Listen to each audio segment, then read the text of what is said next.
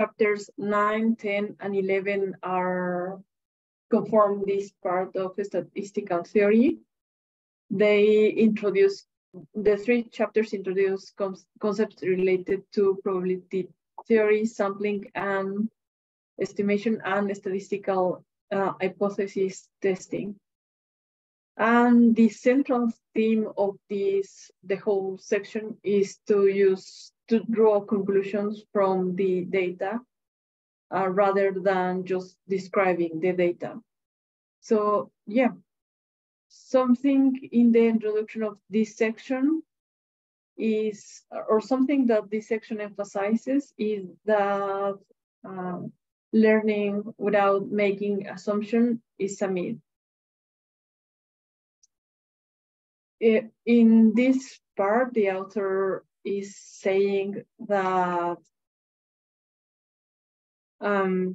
sometimes we need to make assumptions to approximate us to the real world. For example, they mention a dialogue, where is it? Yeah, introduction. Previous one. Yeah, they introduce a story where, I mean, using a story where there are 2 persons that are trying to guess what is behind a hill. So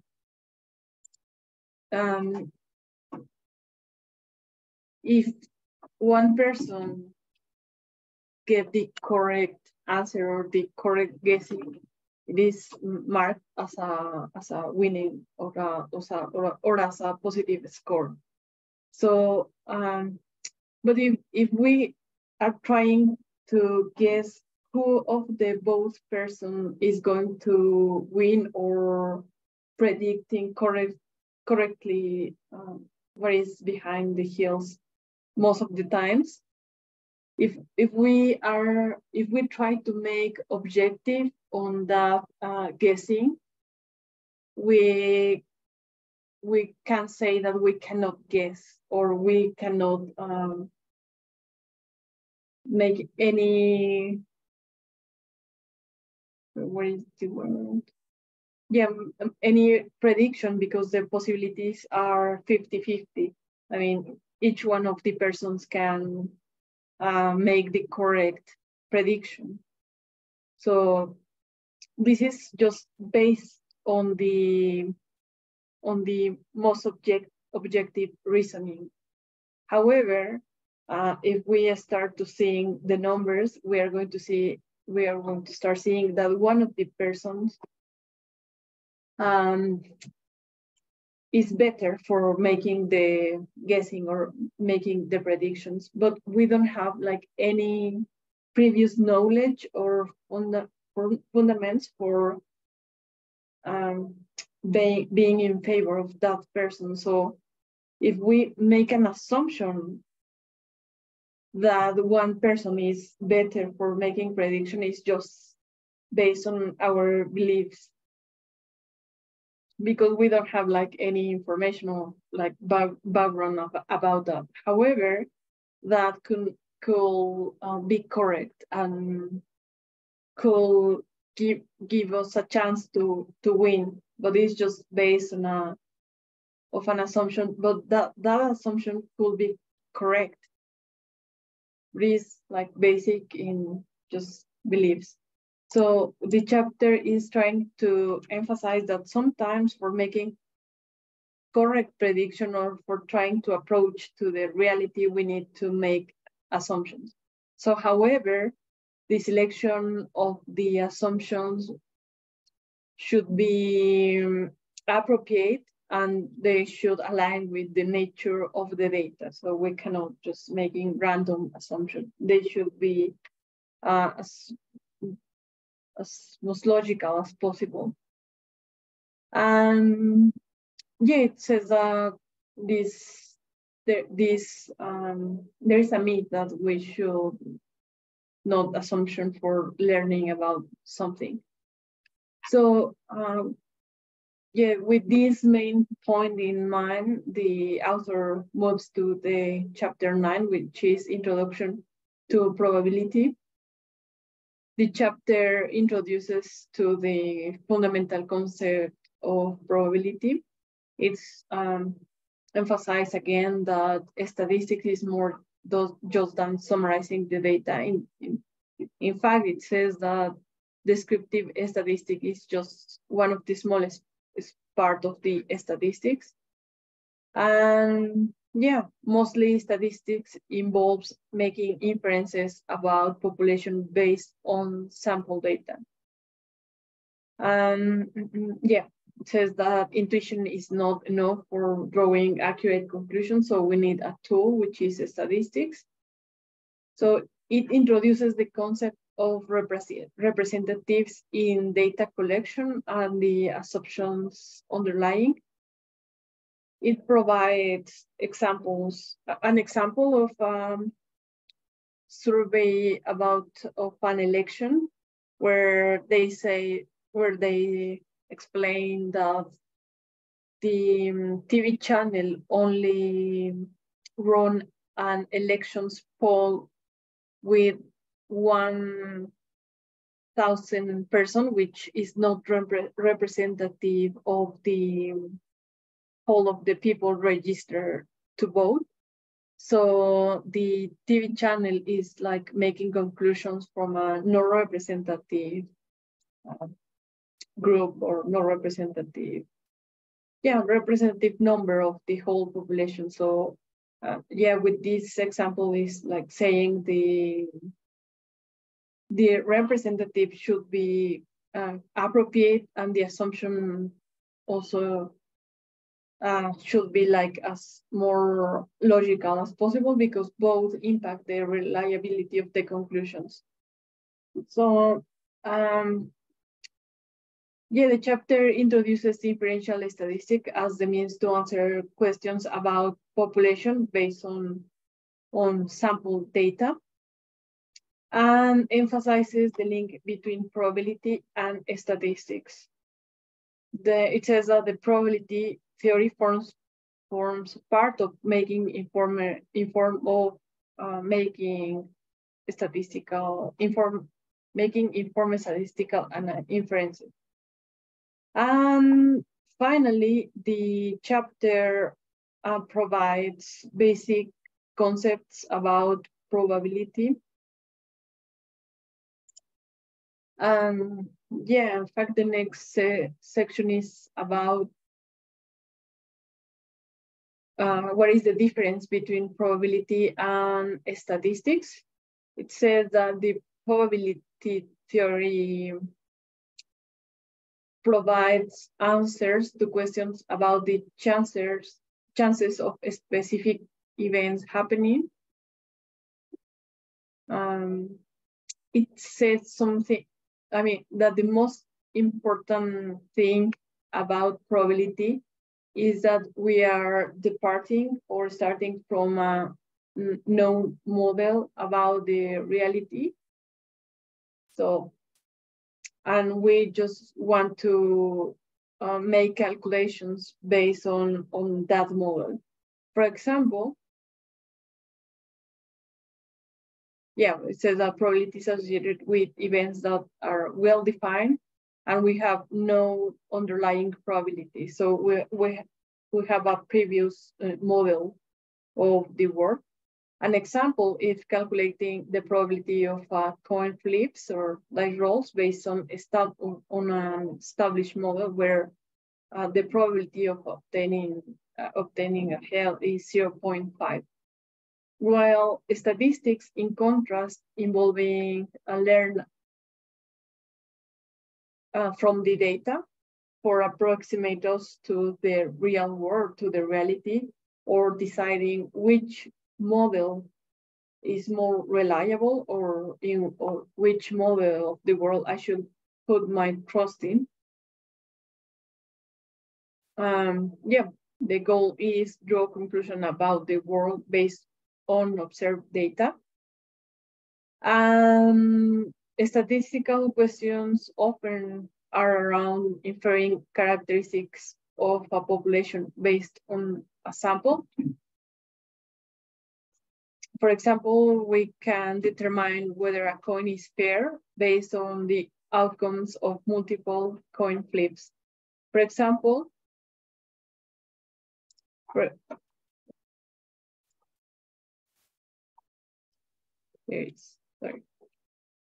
With my for example, about the statistics the authors provide, or it says that we can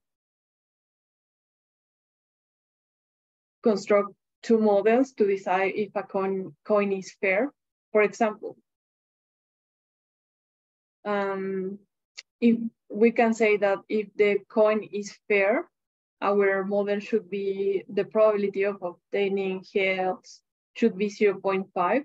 But if the coin is not fair, then our model should be that the probability of obtaining heads is different to 0.5.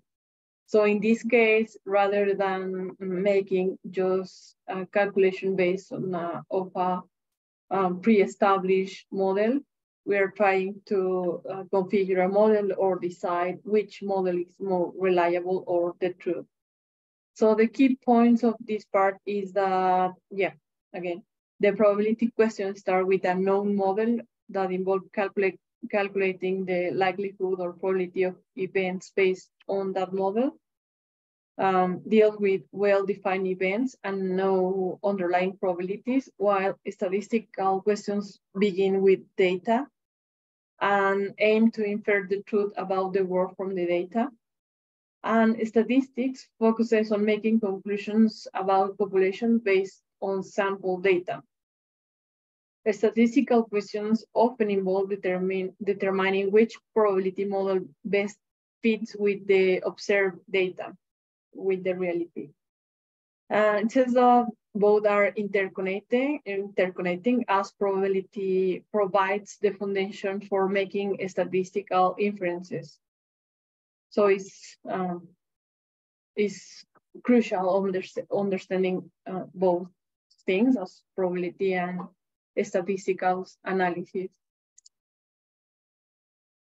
So the next part of the book is what does probability means.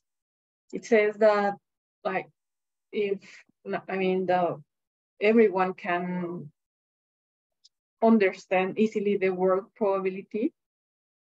And informally, we could define it as chances or likelihood or probabilities, but like defining it more formally could be like really challenging. It says indeed that there are different points of view about what is a probability. It introduces these differences, putting an example about betting on a soccer game. So, but basically the author says that there is like two points of view, or two points of view about what is a probability. There are many, but the main two are the frequentist view and the Bayesian view. The frequentist view defines the probability as long-run frequency events. For example, if a fair coin is flipped repeatedly, the proportion of heads will converge to 50% with the time, or as the number of flips approaches to infinity. As the main advantage of the frequentist view is that this is objective and unambiguous and deals with actual sequences of events. So there is no chances to introduce like non-objective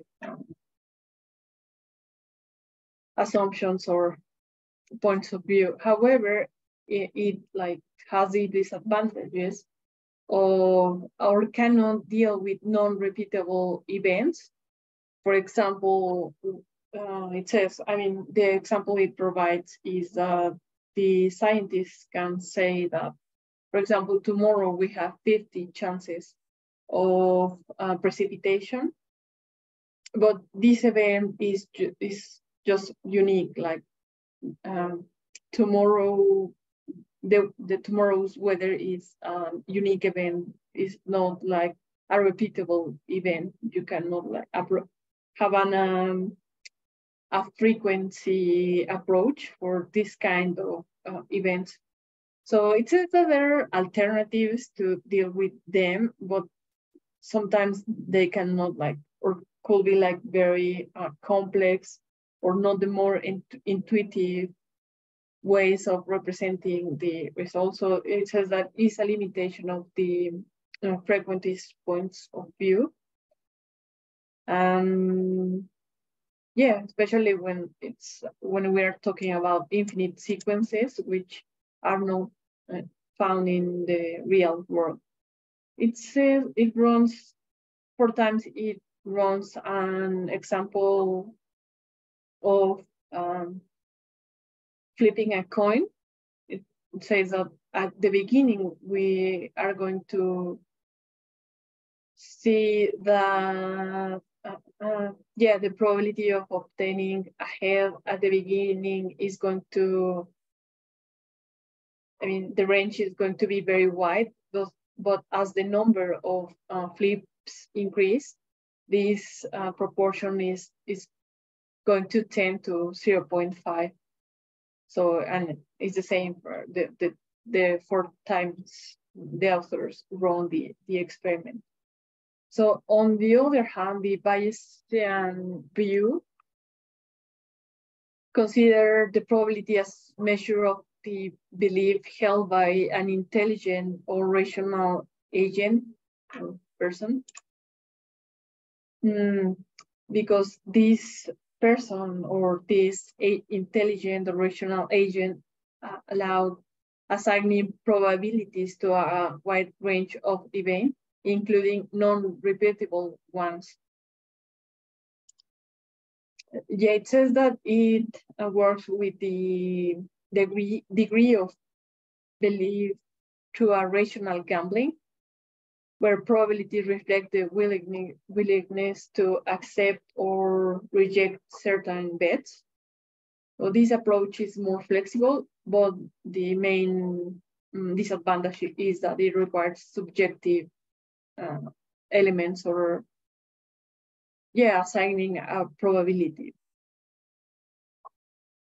So the key points of this section is that the probability is based on the frequentist view is that the probability is based on a long-run frequencies of events and is subjective and unambiguous, while the Bayesian view, for the Bayesian view, the probability is a measure of the belief held by an intelligent agent and is subjective and allows probabilities being assigned to a wide range of events.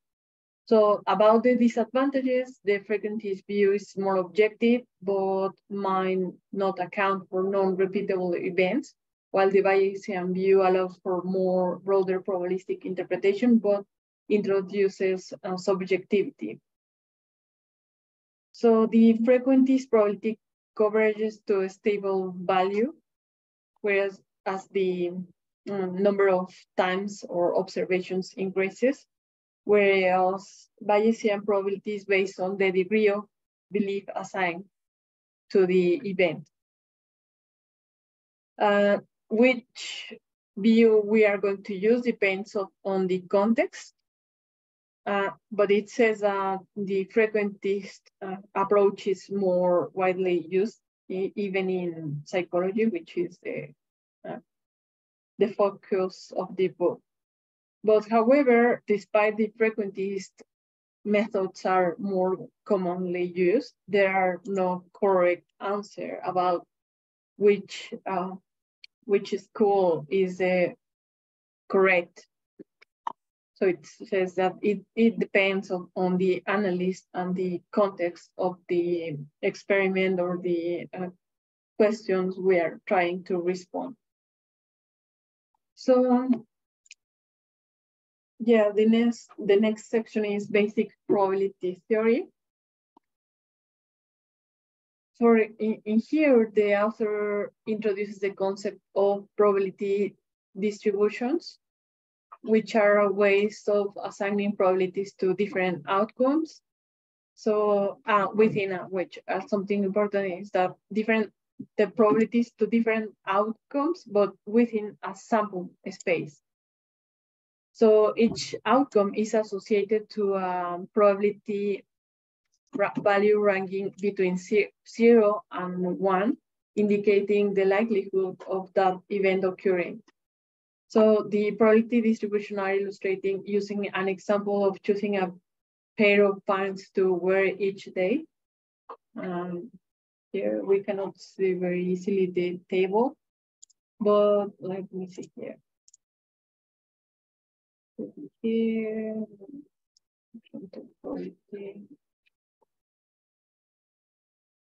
yeah, here is. Yeah, it's just the probability which color of or which pair of genes we are going to use during the week, depending on the number of genes we have in our wardrobe.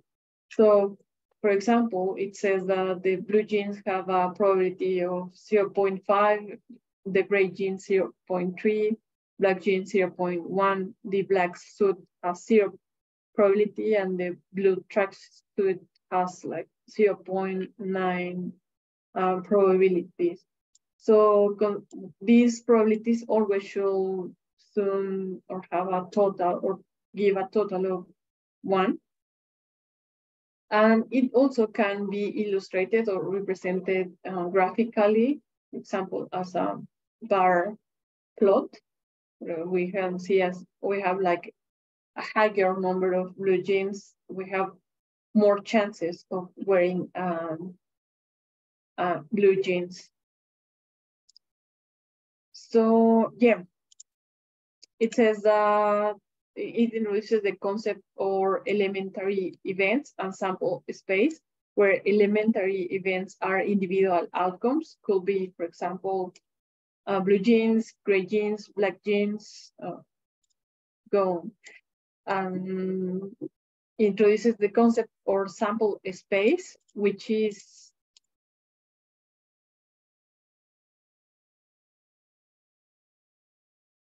the sample space is all the possible outcomes, is that the total of possibilities, and the probabilities are assigned to these elementary events to represent their likelihood to the probability to occur. It introduces the law of total probability, which is that always the total of the probabilities always shows some 1.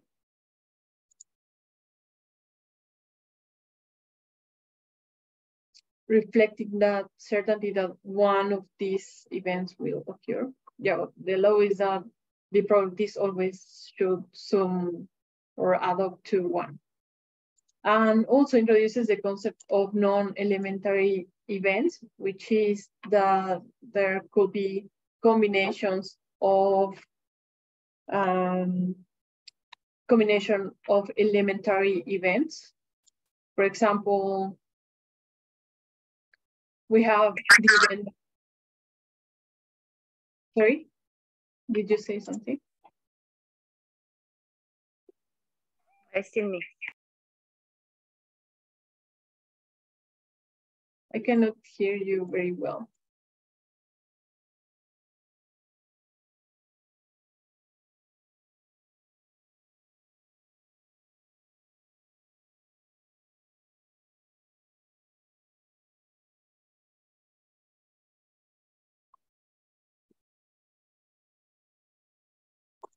Esmeralda.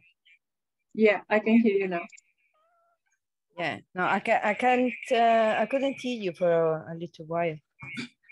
But now, can you hear me? Yeah. Okay. Where did you miss me? No, I just all okay. All good. Okay, then let's continue. So yeah, it's the law of total probabilities. The probabilities always shoots to 1, and the chapter introduces the concept of non-elementary events, which are combinations of elementary events. For example, the event of wearing jeans can be defined as combination of wearing blue, gray, or black jeans, or just like we can create another non-elementary events such as wearing suits, which can be defined as a combination of wearing black suit or wearing blue tracksuit. So the probability of a non-elementary events can be calculated by summing the probabilities of the conforming elementary events. So from these very basic principles or concepts, we can derive or could be derived rules of probability, which are not covered in depth in this book, but always should be satisfied. But I mean, it says that they are derived always from these elementary facts or principles, such as the addition rule for mutually exclusive events and the multiplication rule for conditional probability. Yeah, as I said, are derived from the basic assumptions of probability theory. The book provides this basic table showing some of the very basic rules of probability that must be satisfied. For example, the probability of not being A is just like the notation is this one, and the formula is 1, and the total of probabilities, less the probability of A, the probability of A or B, which can be, the notation is this one, and the formula is the probability of A plus the probability of B, less the probability, I don't know, where is this?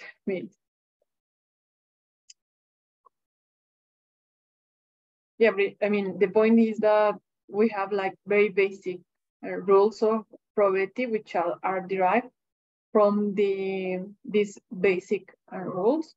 It says that we have had in mind this satisfied this rule when we're working with probabilities. So, and the next part of the the book is about the binomial distribution. It says that binomial distribution is one of the 5 fundamental probability distributions in statistical analysis. So we have the binomial, normal, t, chi-square, and f distributions. But here, I mean, we're talking about binomial distribution. So the book introduces the concept of binomial distribution through the scenario of rolling dice and flipping coins.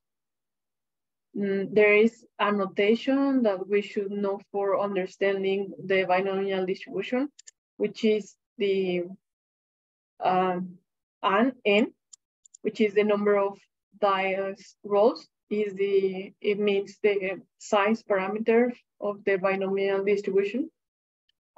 The second parameter is theta, which is the probability of success. In this case, is getting a school on a die roll, and x, which is a random variable representing the number of success or schools in an experiment.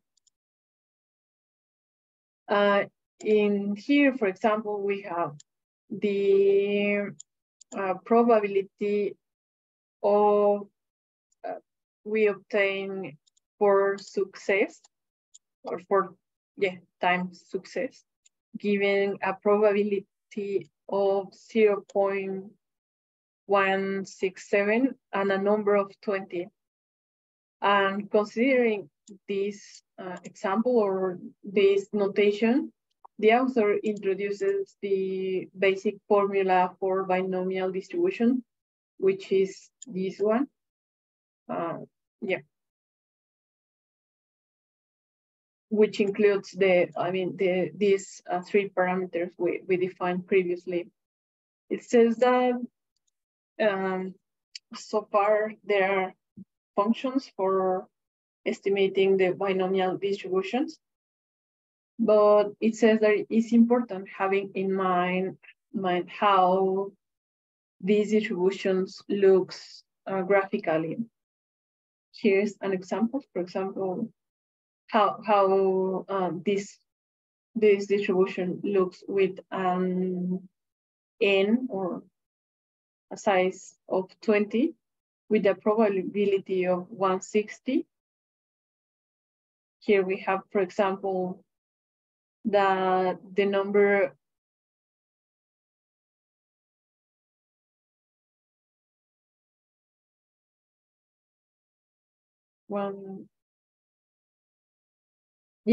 that obtaining, for example, let's say 5 schools in a experiment with a n of 20 and a probability of 160 is like 0.12. So it is how we can, how binomial distributions looks like.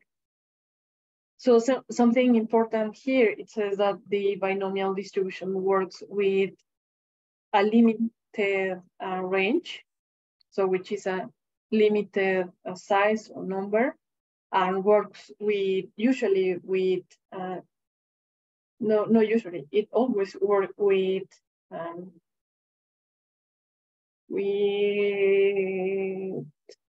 non-infinitive range, and the values of the distribution are whole numbers. So yeah, it's not a continuous range. So then it says that there are functions for estimating the probabilities of a binomial distribution. So for example, it says that we need to input the same or the very basic parameters of the binomial distribution, such as for example, x, the size, which is n, and the theta or the probability, and the function v binom is going to estimate the probability of x. So yeah, where is this one? This table should not be here. Yeah, it says that the values for this parameter is going to affect strongly the shape of the curve or our distribution. So it provides some examples here about how the ways, the input of the parameters is going to affect the shape of the curve. So yeah. So before that, it says in R there are some nomenclature, a specific nomenclature for functions that works with the binomial distributions that are different for functions that work with a normal distributions. For example, it says that for obtaining the probability density of value with a normal distribution, the function is the norm, while for a binomial distribution is the norm. For the cumulative probability, we have again the norm and p binom, and generate a random number. Normal distribution is R norm, and for binomial is R binom. For obtaining Q for Q, we have like Q norm and Q binorm. So yeah, this is like the basic about binomial distributions. And I have not finished completely the normal distribution, but is almost something similar. It says that the main difference with the binomial distributions is that, I mean, it always is going to be or should be as a bell shape or as a Gaussian distributions. It could work with non-binary outcomes, and also the range of the distribution could be continuous, and the values not always should be like whole numbers. And what else? Yeah, it says that, for example, in the binomial distribution, the main parameters, as mentioned, were the probabilities and the size. While in here, the normal distributions, the probabilities are around a mean value. Yeah, and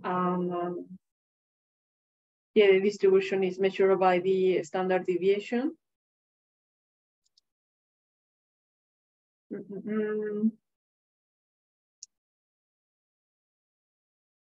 Yeah, and these both parameters, if we change the mean and the standard deviation, the shape of the curve is going to change. Yeah. Yes, as in the binomial distributions, a specific probability under normal distribution can be calculated with the function we showed previously, and also introduces the concept of percentiles. I think yeah, it's the basic things about normal distribution. But I can go deeply in the normal distributions because I did a very quickly read on this. And yeah, the next section to take is about other potential distributions that are less common use, such as She distribution and the F distribution. But yeah, I don't know if you want to see the normal distributions and other distributions. I don't know, the first part of this next session or the whole of the next sessions, because I need to, possibly I could take them more deeply if you think it's reasonable. Yeah, I think the normal distribution is fine. Yeah, it's very basic. I mean, the main thing is that the main parameters that affect the normal distribution is the mean and the standard deviation is continuous. It works for non-binomial events or possibilities and tend to infinity. I mean, the extreme value tends to infinity rather than or indifferent with the binomial, where we have a defined number of size or of range. So yeah, it's the same as we change the basic parameters, we are going to obtain different shapes and defines the concept of quantiles as mentioned previously. And yeah, it's basically the most basic things about that. But possibly if you think is reasonable, I could retake the chapter, I'm not sure. Or we can let this for the final, I don't know, what do you think?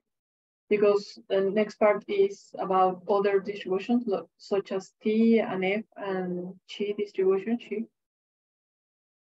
What do you think? The C distribution. I think that they are all deviation from the normal distribution.